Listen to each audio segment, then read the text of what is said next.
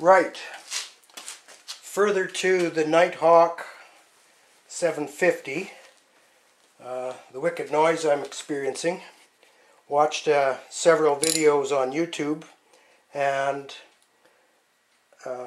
saw one engine running that was making what I felt was the identical noise. And an expert commented on that video and said that he felt it was bad crank bearing, and therefore the piston was hitting the cylinder head at top dead center.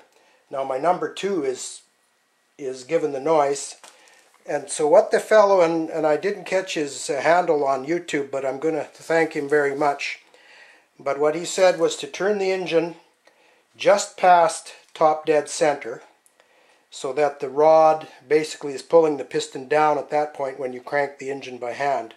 And I'll do number 1, which is the good cylinder. So we just turn it with our handy wrench on the pulsar indicator mark just past top dead center.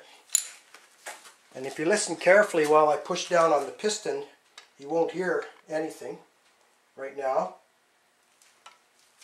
So it's tight.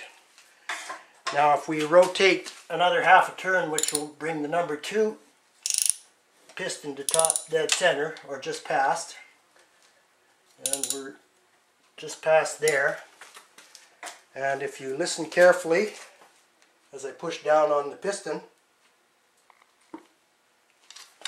there's definitely 20 to 30 thousandths slop in that bearing. So now I know that the engine's got to come out and get turned over, split the cases from the bottom, and take a look in there and see what we can do with that. So I'm grateful for YouTube for the information.